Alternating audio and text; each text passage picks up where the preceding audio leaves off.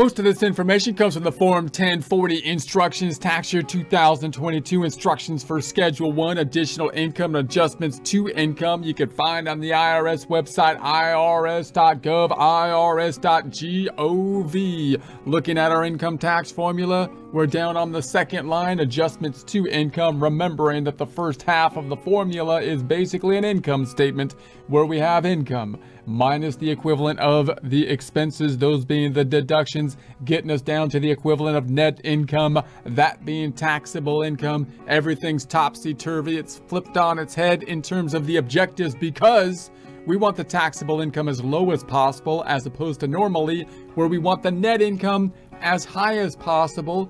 Remember that this line can be called the adjustments to income. You might call it above the line deductions or Schedule 1 deductions. In other words, you might characterize it as a deduction or basically like a contra income account, because it's going to take the income line minus these adjustments to income to get down to the subtotal of the adjusted gross income, or the AGI, an important number, because that's the number that's usually used when we think about phase outs due to income limitations for deductions and credits. Also note that there's no hurdle we typically need to clear with the adjustments to income, as opposed to the hurdle we need to clear when doing the itemized deductions, that hurdle being the standard deduction. When we're looking at the first page of the Form 1040, we're focused on the adjustments to income from Schedule 1. And on Schedule 1, page number 2, we're down here on the jury duty pay.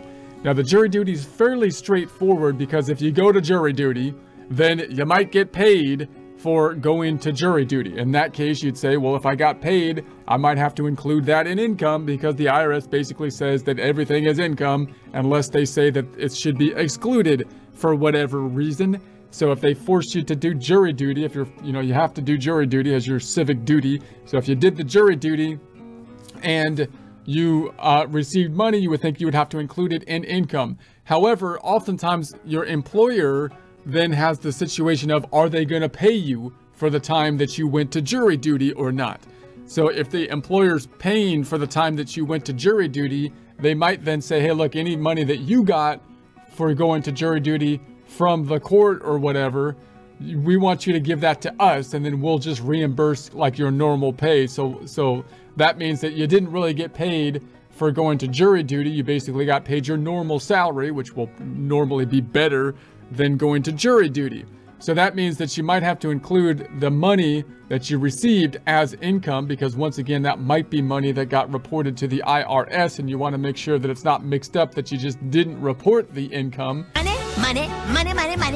Because that could cause problems in a similar way as when you get a 1099, for example. If it's not correct, or you think you need to adjust it, if you don't report the amount of the 1099 or greater, then it's likely that you're going to cause a problem. So in this case, you might have it included in income and then have the jury duty pay as a deduction, which gets us to that net income number that we looked at here.